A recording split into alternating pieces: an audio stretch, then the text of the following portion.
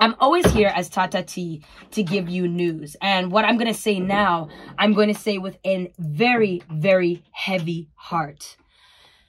It has been brought to the world, you know, world attention and world news, that Ellen's DJ has killed himself. He committed suicide.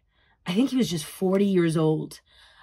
What I'm finding so interesting is how this is becoming like a pandemic, this mental health thing, and how people are suffering like crazy. This was a guy, very handsome guy, very, very handsome guy. Full name, Stephen Boss, all right? But you all knew him as Twitch, all right? DJ Twitch on Ellen DeGeneres' show. Long-running show that's always been incredibly popular, okay? He's a good-looking guy. He, you know, is famous, and he has money, and he's got opportunities, and he's got 3 gorgeous children, and he had a beautiful wife that he used to actually make a lot of videos with, and they would have a lot of fun together. You know what I mean? And yet, you know, he took his own life. That's how rough things were.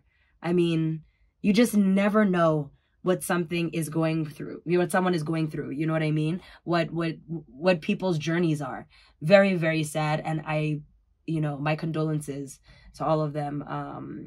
And yeah, I'm sad for him, Twitch. That was really shocking news, really sad news. So that's why we tell you about Bonga, guys. Make sure you're taking care of yourself in all ways possible. Now, let's go into the second hour of the hype.